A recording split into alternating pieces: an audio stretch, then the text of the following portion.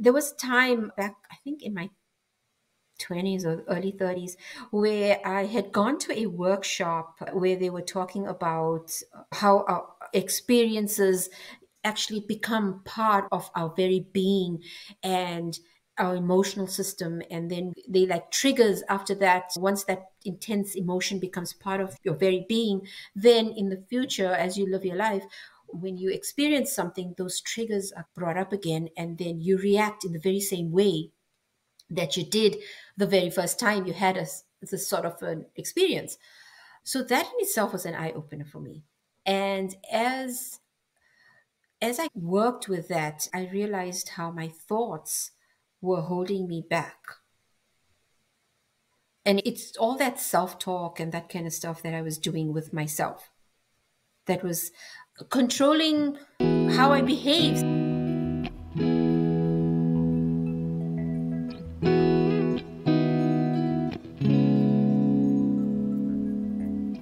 Just a heads up that this is the final episode in season 6, and I really appreciate your support. We'll be back with many more incredible people with their inspiring stories in August when we launch season 7. So I hope you'll be able to join me, and until then, just take really good care of you and know that you are loved and never alone in this journey. What's the story you tell yourself about your grief?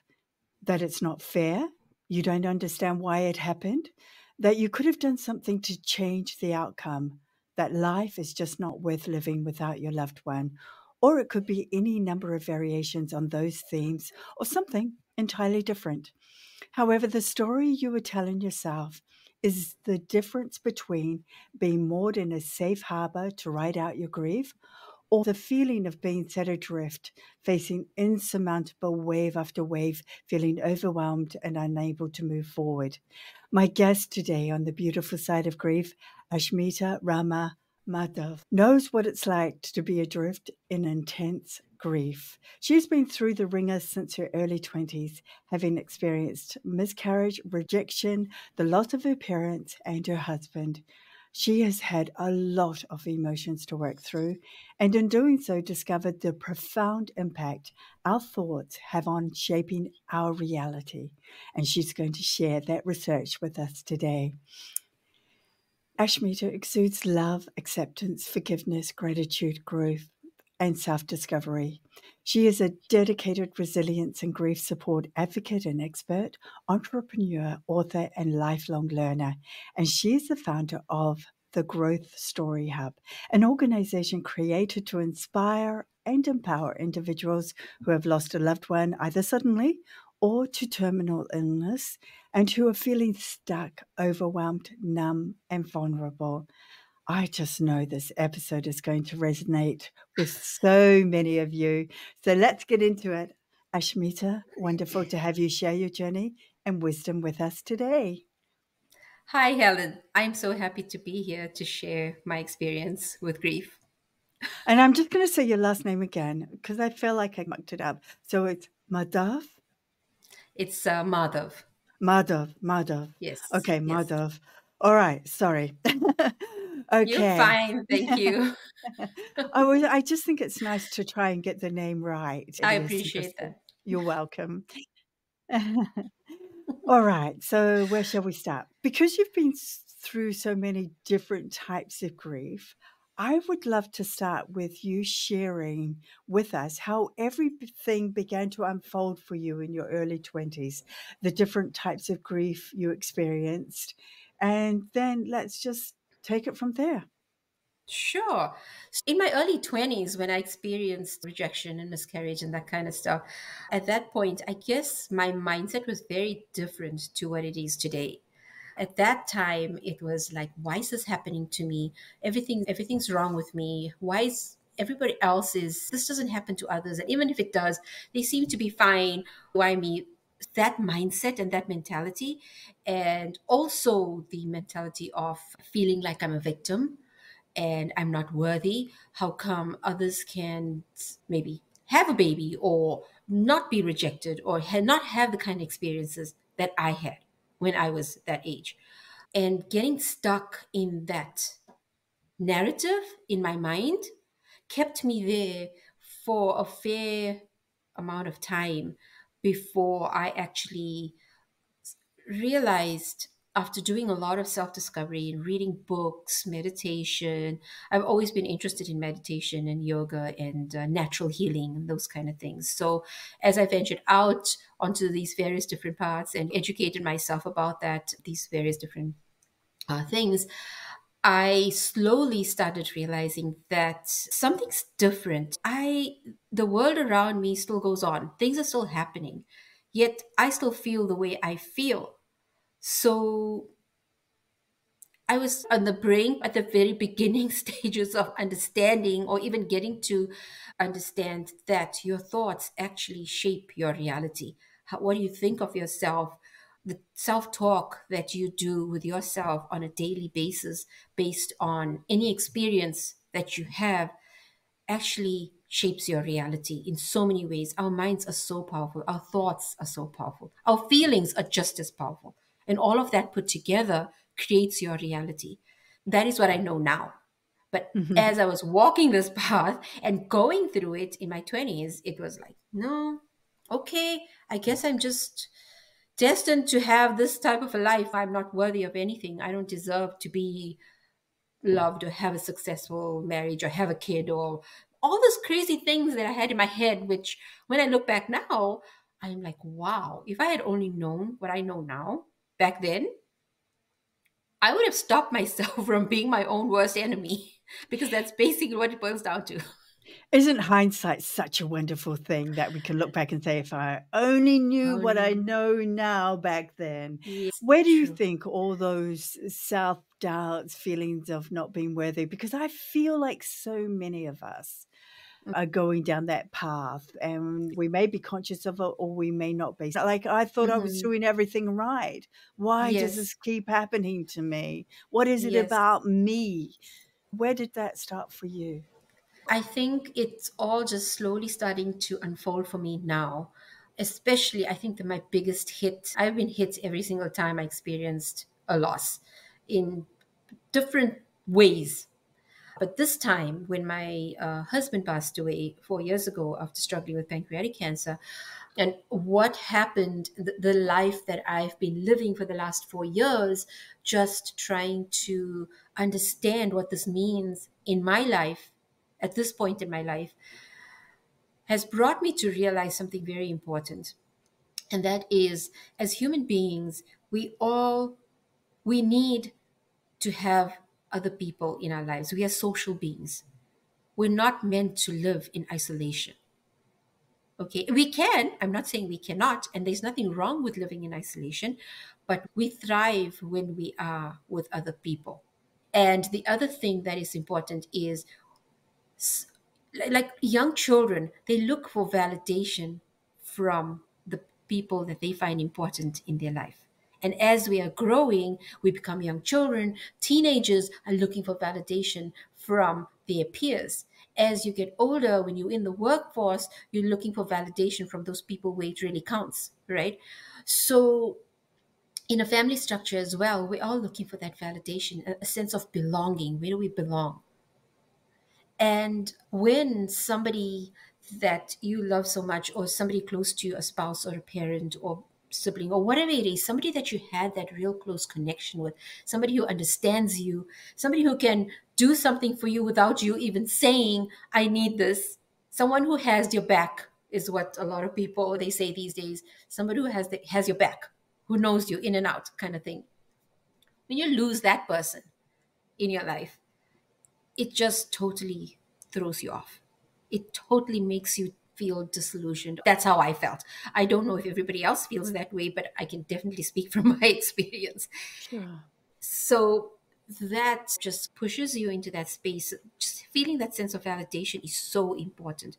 And when you're grieving, when you don't get that validation, it is so easy then to go into a depression or things like that. But the beautiful side about the whole thing is, if we know this information up front and we're aware of it, then we know what to expect. Okay, I'm expecting to feel this way there I go. I'm actually feeling it right now. That awareness, knowing, okay, I'm actually feeling like I need this validation from somebody. Nobody's giving it to me. Nobody can give it to me. It's not, because it's a gray area we walk with. When people don't know how to support you, you don't know what kind of support you want. You do want people involved, but you don't want people involved. Yes. It's so unique to each person, because we're walking this path that is a journey. It honestly is a journey. Once embraced, can turn out to be such a beautiful journey that takes you on this path where you learn so much about life, the meaning of life, the true meaning of life, of relationships, and of who you are and what it means to actually be human. Okay, you just mentioned the true meaning of life. What does that mean to you? To me, what the true meaning of life basically means is I am human, I am alive, and I have the ability to love and to give. And the only way we get anything in life is by giving and expanding ourselves, so that we could have that empathy, embracing empathy, and having empathy, gratitude, and forgiveness be part of your life. So any interaction that you have in this world with anyone should come from a space of empathy, gratitude, forgiveness, awareness. All of this other, you just find that you're living on a whole different plane. You don't have to find yourself caught up in petty little, oh, you did that Relation. to me. Oh, yeah. Yeah. That forgiveness is so, so important. I know I struggled with that for many years in my life. And it's not about forgiving the other person. It all comes down to yourself and you being Mhm. able to let those situations go, allow Yes, that to have happened and not to carry it into the here and now every single day of your life and into the future. And I think that was a big correct. realization for me. That it wasn't Hmm. about the other person. It was all about me and what I needed to do. So as soon as you put expectations on people, you're probably going to be disappointed because they have their own journey. You have yours, they have theirs. Let True. them walk theirs and you just concentrate on doing what you need to do. Yes, I fully agree with that. I agree with that. And I'd like to add to that is that Sure. let them walk their journey, you walk yours, but also include that empathy and Yes. that gratitude into it, because it's not a competition. It Nope. is not a competition. We don't need to criticize anyone. We don't need to judge anybody. But if you can help somebody who is, and if they will accept the help, then give it to them. But if they don't want to accept the help, then that means they're not ready. You can't Yes. force them. It's the same like with children. When my husband passed away, my kids were 7, 14, and 16. Oof. And each one of them, in their own space and their personalities and the developmental age that they were at that given time, were in different space, different, it was just so different. So I'm glad that I had done research and I had read into this kind of stuff, and I just decided to meet them where they are, each one in their space. And Yes. it was different. It was really taxing, because what I do with one kid is not going to work with the next kid or the next kid. So I'm doing three different things with three different children at the same time, while trying to manage my grief. And that is where the whole expectation thing comes in, is I had to remove expectations out of the equation. I am not going to expect my kid. I decided, I said to myself, it's that self talk. I told myself, I am not going to expect, if I get a certain result out of one of my kids because I'm doing something to help them as they going through this grieving process, I'm not going to expect the same from the next kid. So important. And it is paying off now, 4 years later. It's going to be Mm. 5 years this October. It's slowly starting to pay off now only. So it's a process. We've got to just keep the communication channels open, give that empathy, and just keep talking and meet people where they are. It's this whole idea of meet me where, with, give me what I need, not what you think I need. Give me what I think I need. And if I don't know what I need, help me figure out what I need. But it's not about you, it's about me. So I was just thinking about that because often in grief, we don't know what we need. We think we We do, and then don't. when we get it, we go, "Oh." And Exactly. so how do we go about working out what it is we need? From my personal experience, I know there were times where I would think to myself, I keep saying this over and over again, grief is a lonely place, I have to be Mm, honest. And there are times where I wish with all my heart that the life that I led, the interactions that I had with people before my husband died, could have been maintained after he died as well. But they all dissolved and disappeared for no valid reason. They just disappeared. It just, and it's a two-way thing, right? So it's mhm. no, like, nothing to read between any lines there, but it's just the reality of the way things are. And I always wondered to myself, I'd like to have that, but then when I think of where I am right now and how I feel and how my emotions are so like a roller coaster up and down, and the one minute I do want somebody near me to sit and console me or to talk about the person that I lost and things like that, and then after a little while I'm like, I'm uncomfortable, I don't want to talk about this anymore, and I actually don't want you to show me that much of affection. I appreciate having the support. I appreciate knowing that somebody is there for me. I reach out when I need help. And if I don't reach out, I appreciate that you at least check in with me. You see how it can be very confusing for a person on the other side? It's Oh, what does this person want?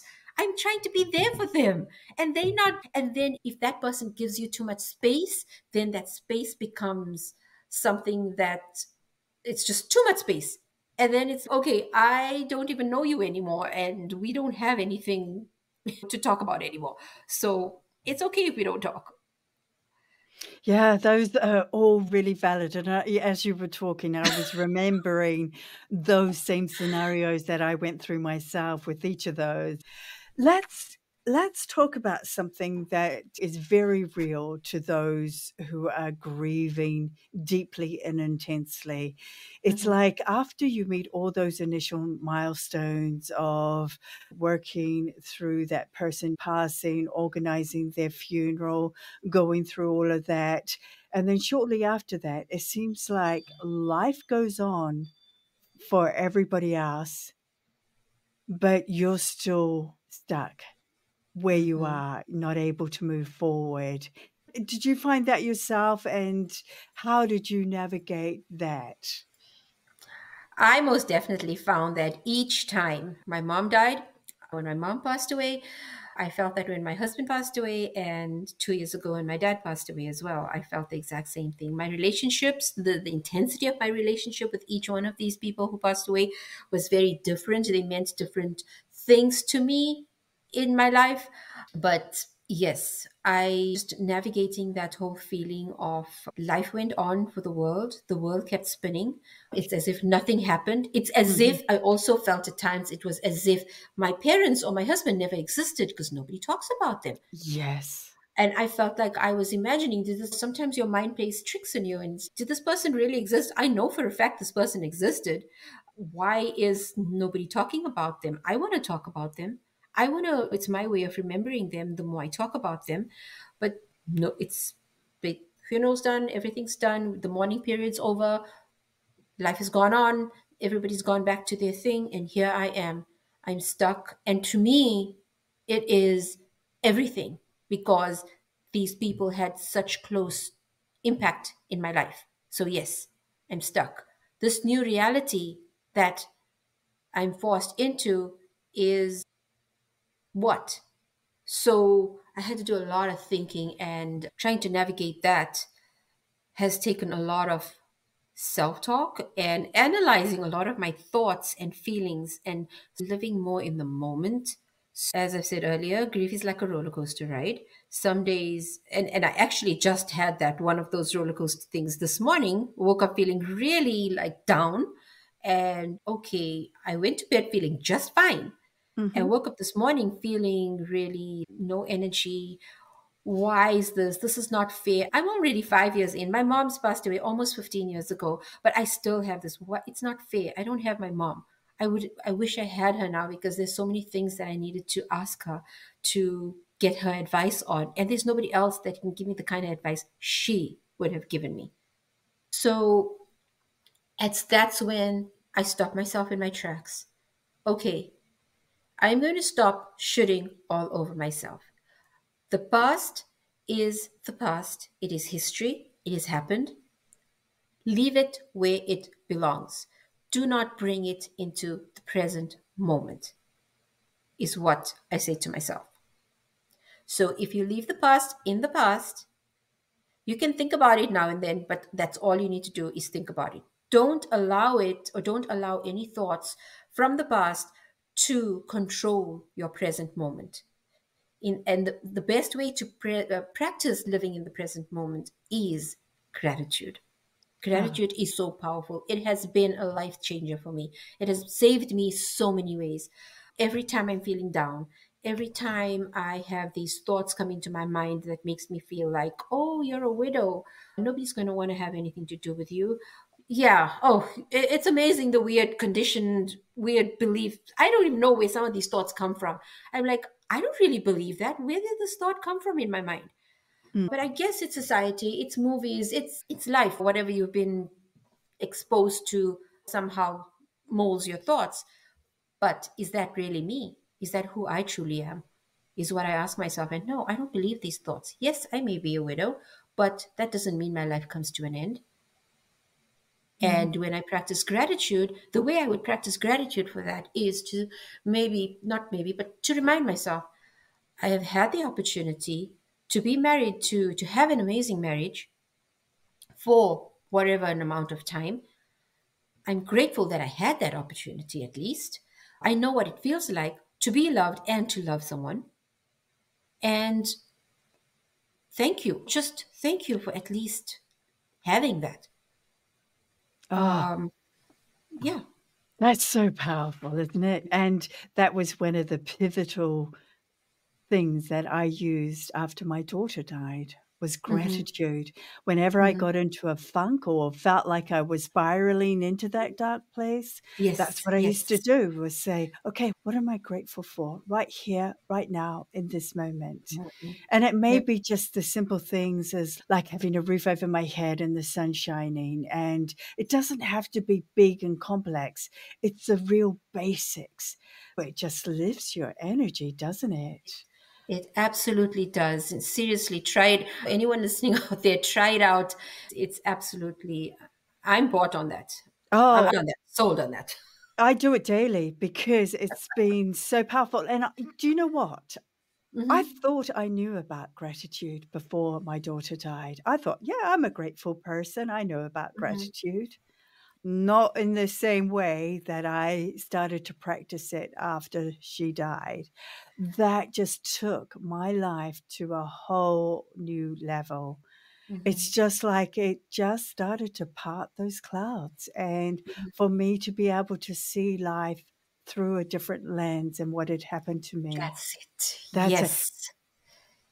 So Yes. let's look at another aspect that is often really pivotal when we experience an intense grief Hmm. event, Hmm. and that is like life no longer seeming to have meaning or being the same again.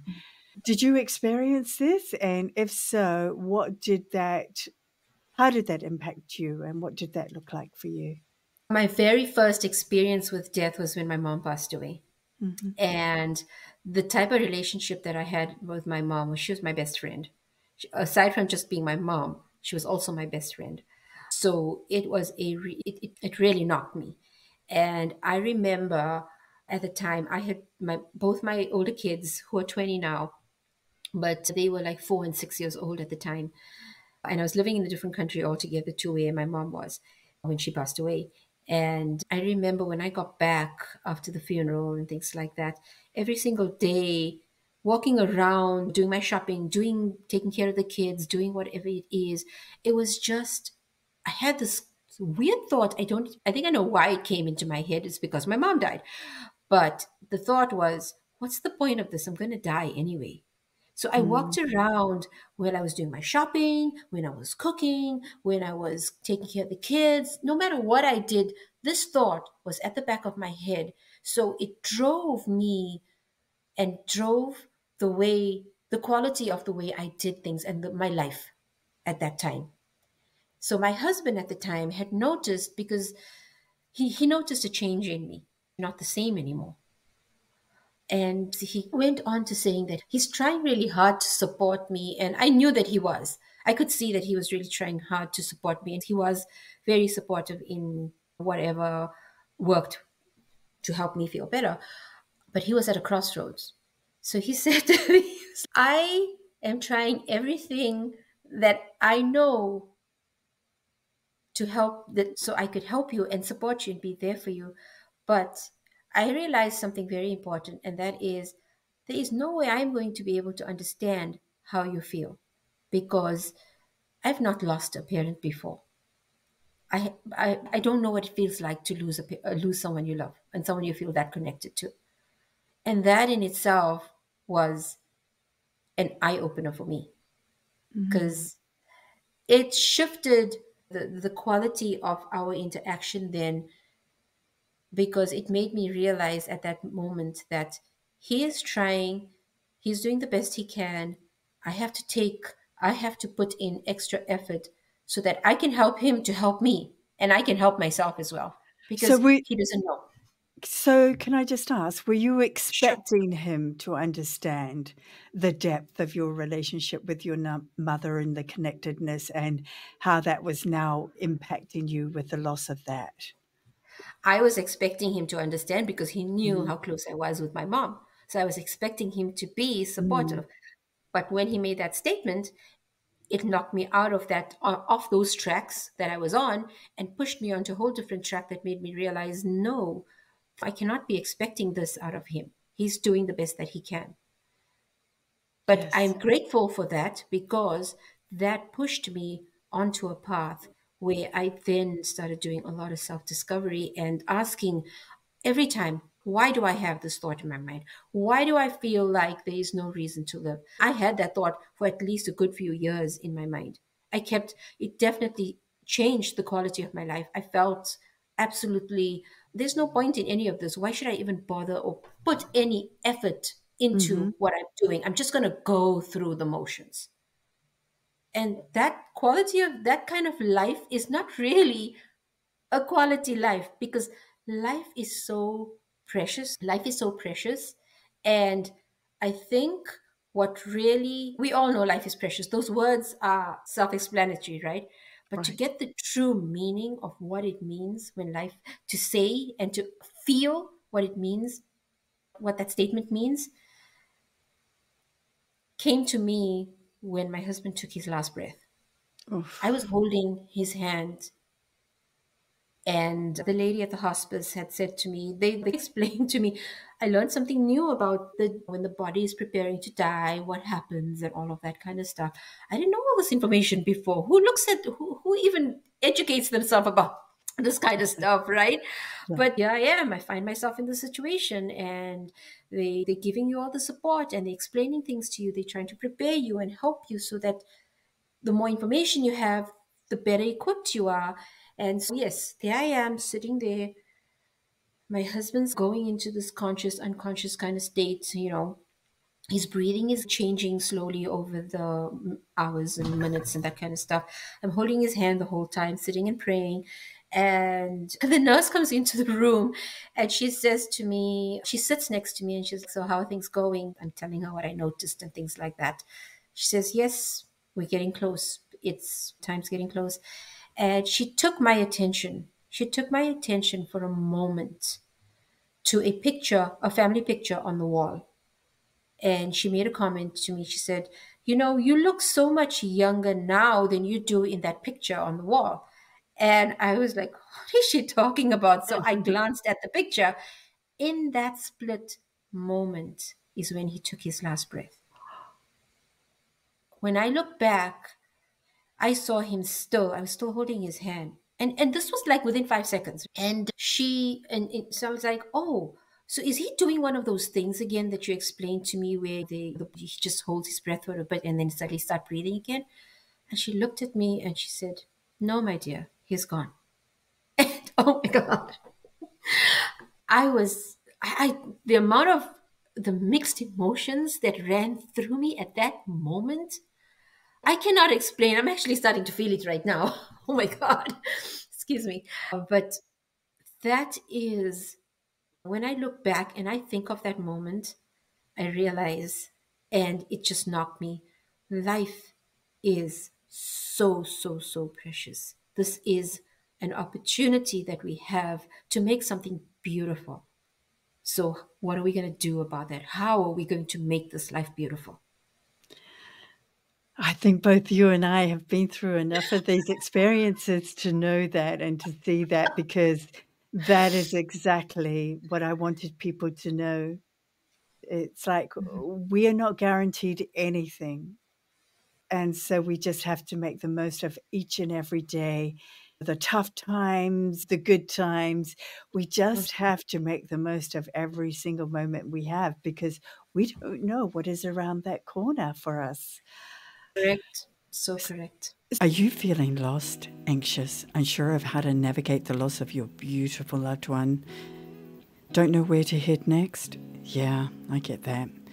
Then you may be interested in a letter of hope and aroha to help you find out who you are right here and now, and how you can navigate that without being on that emotional roller coaster, feeling out of control. That's a feeling I really disliked after Tal and then Adrian died.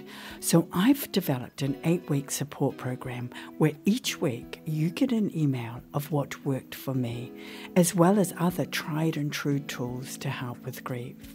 It's a beautiful, calming, healing resource that I think you're really going to like, and that you can use in your everyday life to find out what works for you and what doesn't. And the great thing is, you find yourself feeling stronger and more in control, so you can work out what you want life to look like going forward. So if this sounds like something you would like to check out, head over to my website or check out the link in the episode notes. You're looking for a letter of hope and aroha.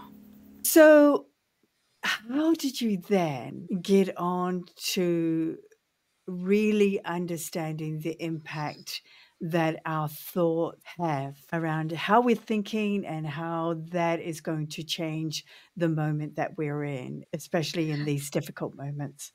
As I said, over the years, I've actually been practicing this with myself, and it's been like more than 10 years. There was a time back, I think in my 20s or early 30s, where I had gone to a workshop where they were talking about how our experiences actually become part of our very being and our emotional system. And then they like triggers after that. Once that intense emotion becomes part of your very being, then in the future, as you live your life, when you experience something, those triggers are brought up again, and then you react in the very same way that you did the very first time you had this sort of an experience.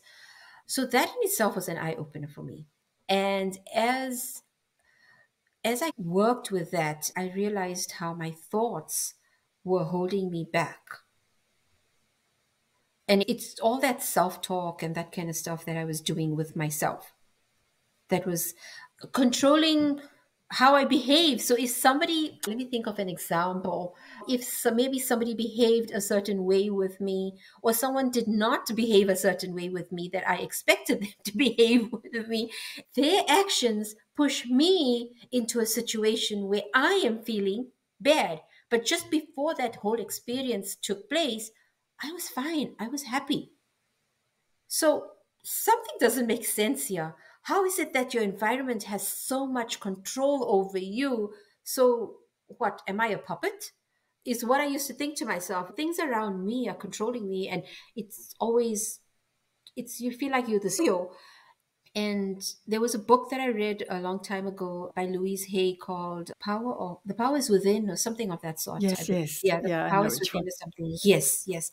I found that book to be, I think that was one of the first books that I read that gave me a little of insight into like thoughts and your emotions and those kind of things. So it has been a long time that I've been practicing this. It's been, and it keeps evolving as I have more experiences. But the gist of the whole thing is stopping myself when I have a thought, analyzing that thought. Is this helping me or is this going to harm me? Is this thought going to help me or harm me? Okay, someone did something. Do I really need this thought to, okay, this is what I think of thoughts. Thoughts are like visitors. Sometimes you have the craziest thoughts come in your mind, you don't even know where they come from. So if you associate them with visitors, you get an unexpected visitor. How do you treat that visitor? We always treat our visitors politely. Hi, how are you? Welcome. Offer them a cup of tea, whatever it is, entertain them for a bit, and then bye bye. Do the exact same thing with the thoughts. If I need this thought, if this is going to help me, if this is going to help me improve, evolve, get closer to my goal, help me become a better version of who I am right now, yes, let's entertain this. Let's go with this. If it's not, I'm not going to judge myself for having that bad thought, because by doing that, I'm also putting myself down and I'm criticizing myself. Instead, I would happily say, thank you for visiting. I'm not sure where you came from, but we've had a good time with you. Thank you. Bye. I love that You know, analogy. That is such a good analogy. Yeah, I might steal that off you. sure, sure. Seriously, it explains it so well. Just if yeah, sure, that thought's gonna come in, but you choose to close the door on it or to leave that door wide open and entertain it some more. Yeah, yeah. Yeah, great. That's so good. That's so powerful. Tell us now about what's your story? Because this is where your life has evolved, hasn't it? You've Mhm. moved into being a storyteller yourself, but more importantly, allowing others to tell their own stories. Share with us the insights around that that we need to be aware of. So, my book that I wrote is called What's Your Story? The reason I titled it that was because I realized that everything that we go through life is a story. All the various different experiences that we have in our life is a story in itself. Two people can be having the exact same experience, but if you ask them to narrate it back to you, you're going to get two totally different stories, Yes. really interesting stories. And that is because of our uniqueness, our genetic makeup, how worthy we feel about just being alive. And that in itself is where worthiness is like the fundamental. We each need to know that we are worthy. I am worthy to be alive, right? So writing this book was more of a me telling my story, but it was not actually about me so much as it is about inspiring others to grab that horse by the reins, grab that story, and venture out onto it and see what they can learn from their own stories that are going on in their lives and the various different experiences that they're having. And the story is like a story within a story kind of a thing as well. It's like the story that I am telling myself about. I'll give you an example. Okay, so my husband's passed away. I have three kids. All I know how to do and all I've done for the last 20 years now. Yes, I'm educated. My field is early childhood education. That's my passion, but I've worked on and off here and there in that field, followed my husband around the world because his career was thriving and he was thriving. So we moved, traveled around wherever his job took him. Somebody had to be the person at home when if he was going to be going out, right? That was me. Now he's not around. what is my story? What story am I going to tell myself? What story am I going to create out of this life that I have in front of me right now? Am I going to play the victim? Am I going to, and I can do that easily. Am I going to play the victim? Am I going to take this opportunity, take it as a learning, and just take it one step at a time, do whatever it is that I need to do. And as I'm going, remind myself that I am learning. There is nothing wrong with me, not to judge myself. So, self care, I call that parenting myself. So, I do a lot of that myself recently. I've been doing a lot of parenting myself, the way I parent my children, the way I'm so empathetic and understanding and observant and all of those good things that a parent does for their children, I decided to turn it around and offer some of that to myself. Instead of Beautiful. expecting it from the world, nobody knows what I need and the intensity to what I feel like I need it. So I'm like, okay, yes, I'm grieving. I need somebody when I need somebody, not when somebody needs to be feels they need to be there for me. So that dependency is, yes, we need people, but I will keep that space and make that look different, make that different, a different experience. But I'm going to start parenting myself. I'm going to start caring for myself in all different aspects of exercise, food, emotionally, mentally, everything. I'm going to be kinder to myself, empathy, those kind of things. So, in the same way, that's the story that I am now, I've decided that I am going to go on. That's a story that I'm creating, and I'm going to see how this unfolds, as opposed to another story that I could have went down. I'm a victim. Feel sorry for me. It's the end of the world. I'm young. This is not fair. This should have not happened to me. Justifiably, nothing wrong with that story either. Nope. What choice do you want to make? And that is where and my mission and my goal is to help people to go down that. And I love to get into discussions with anyone who would like to have that, sort of open this topic up and talk about it and explore how through conversation and through sharing experiences we actually help ourselves, but we also help others. And actually we help others more than we help ourselves when we share our stories and speak in an authentic, open-minded way, embracing this reality that we've been exposed to. Wonderfully put. And I feel that sometimes when we actually have to speak something out loud, we actually hear what we're saying, what we're telling ourselves, because sometimes when we're not doing that, we think Mhm, we're thinking a certain way, but mhm. our words, when we speak them, are telling something different. That is, And yeah, and sometimes you that need is, that two-way. yes, yes, yes, I Yes. agree. That is powerful, yes. Yeah, yeah. It's incredible work that you're doing, and I think it's so needed because, like you say, I think just the fact that we're here on this earth makes us worthy of being here. We are all unique. We all have our own set of experiences and circumstances that dictate the path that we are walking. And it's nobody Yes. else's business to determine whether that's a right path or wrong path. It's Yeah. just what we decide is right Yes. for us and what we want to explore. I know that some people are totally happy stuck in their grief, and I'm I certainly would never pass judgment on that. If that is where they want to remain and that is where they feel they need to be, yes, by all Yeah. means, stay there. Yes. But it's It only is. I think your mission and my mission is to help people realize that there are choices, that dreadful things can happen to really good people and not so Mhm. good people, but to really good people.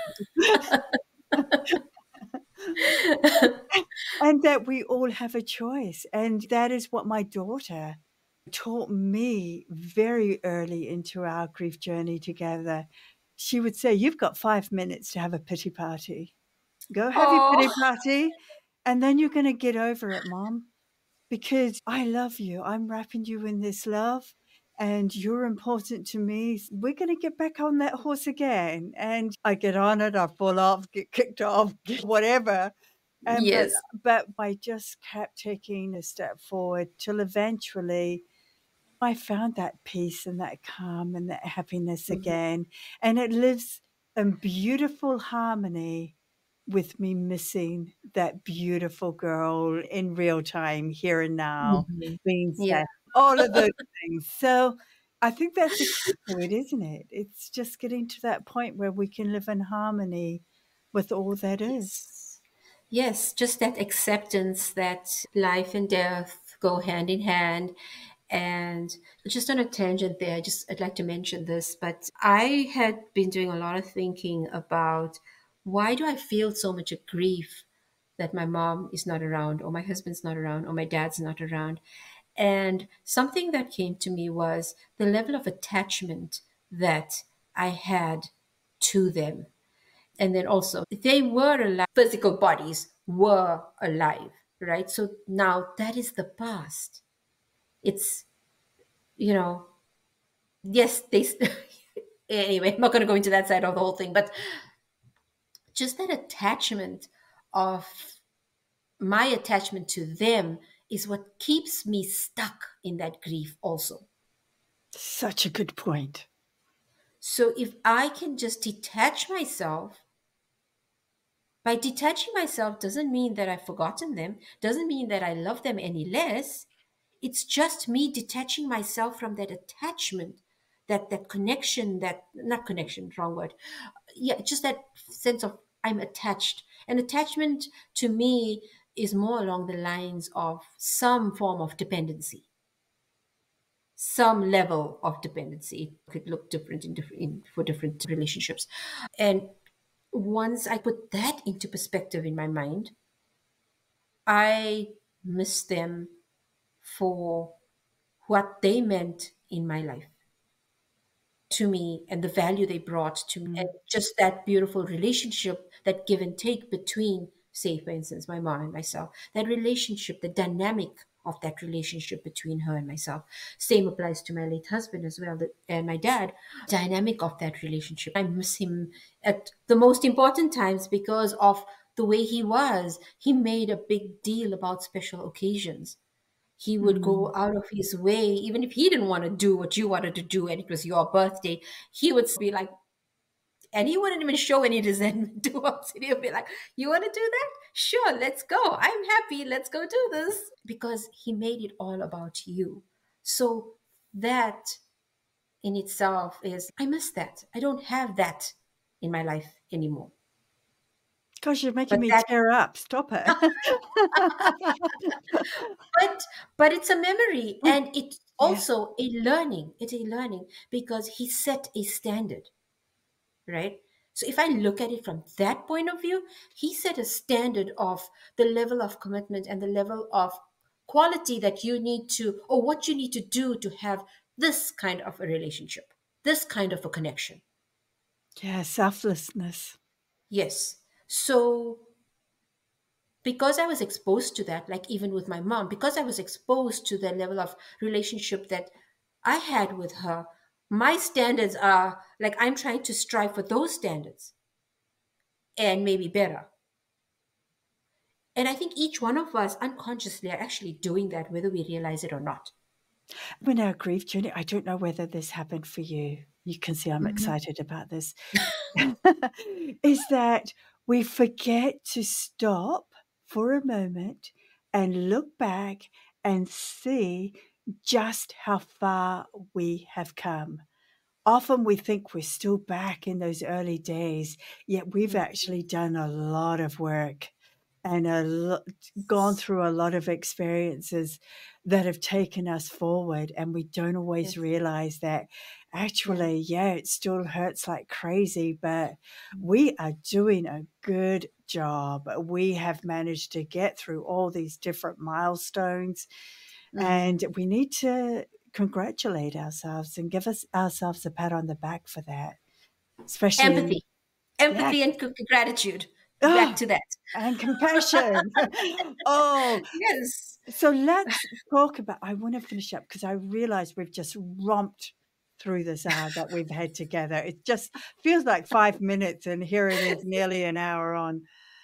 But you've got a Grieve and Grow challenge. Tell us Mhm. about that, because I think that is a beautiful way for us to start winding down this conversation.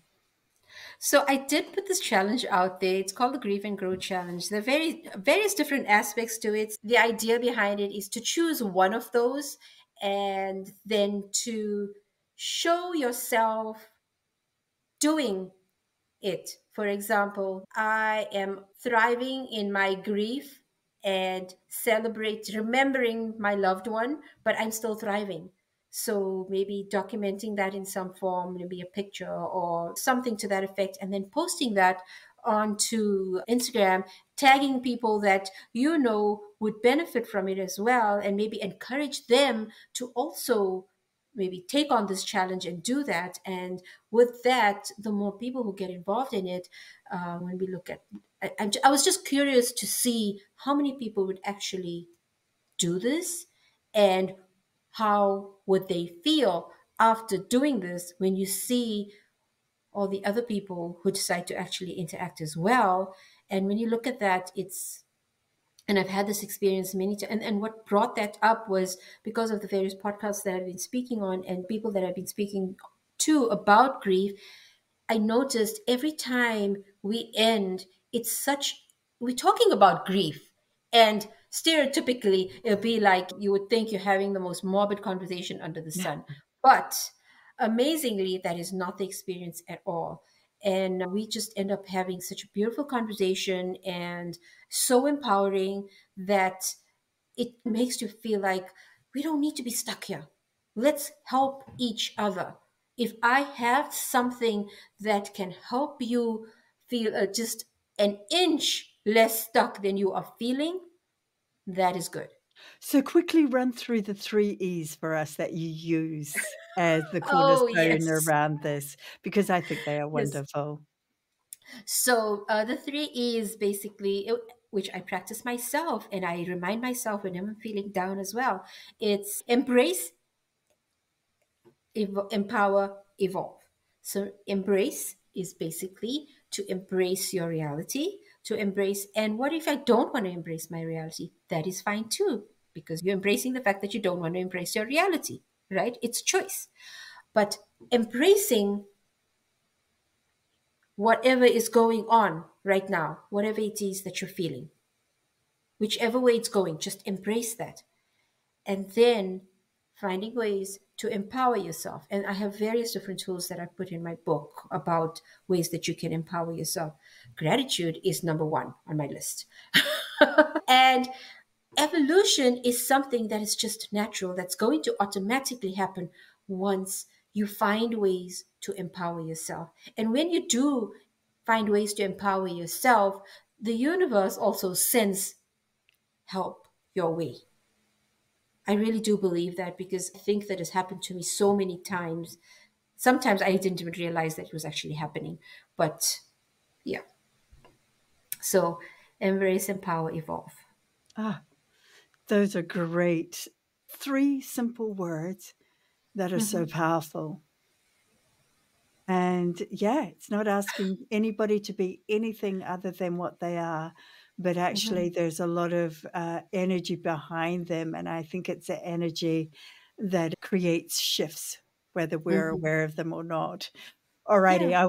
I want to wrap up our conversation with 3 quick questions I ask everyone. What is the best thing that has happened to you so far today, or going What to is happen? Because I know you've got something planned.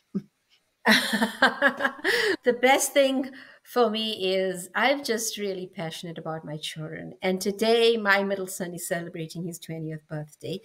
And yeah, so that's special to me. 20 years ago, yes, it's his birthday, but as a mother, and I think mothers, as Mother's Week, I don't know if other mothers feel this way or not, but I kind of realized that I may be celebrating my child's birthday and it is all about them.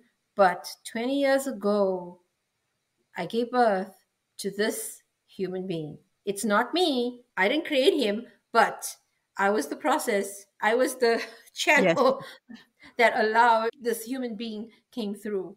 And I'm just amazed at just life, the way it comes into this world and the way it unfolds and then the experiences. Yeah. So life is beautiful. It's Oh, what you make. Yeah. I wish him a very happy 20th, and I hope you Thank have you. a wonderful time together. What is something that you are most grateful for? What am I most grateful for? This is going to sound absolutely, I can't even believe I'm going to say this, but here goes. I'm grateful for every single experience that I've had in my life. If I had not had those experiences, and believe me, as I was going through them, I felt like this is not fair.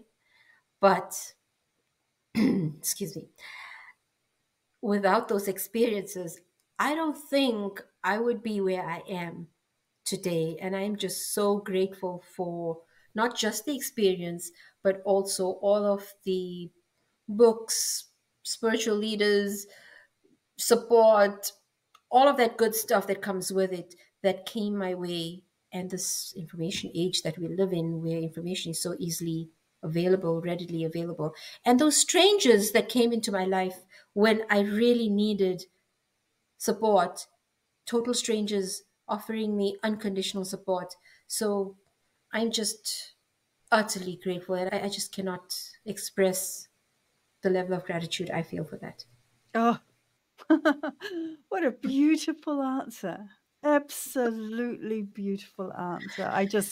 I felt you. I nearly was in tears myself when you were talking about that because I could feel the emotion that you were delivering that with. And yes, oh gosh, that just went straight to my heart.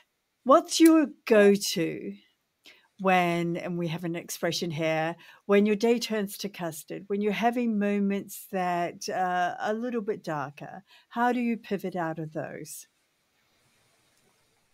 I stop myself in my tracks and I tell myself, all is well. I put my hand on my heart, I take a deep breath, and I tell myself, all is well. And I repeat that to myself a few times, even if I need to just lightly tapping at my heart as well, just reminding myself, all is well.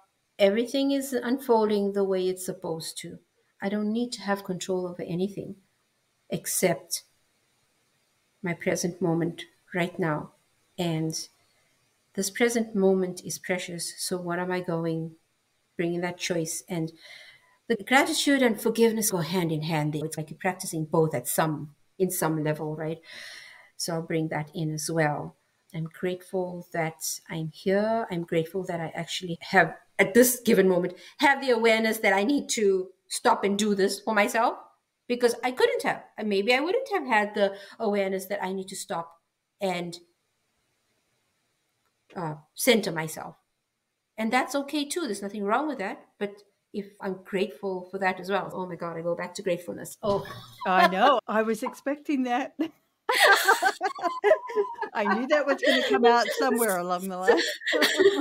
It sounds beautiful. It sounds, for those people who do not have a regular practice of being grateful, I just want to share with you, and Ashmeeta, I know you will agree with me, just the power behind that practice. It is so life transforming.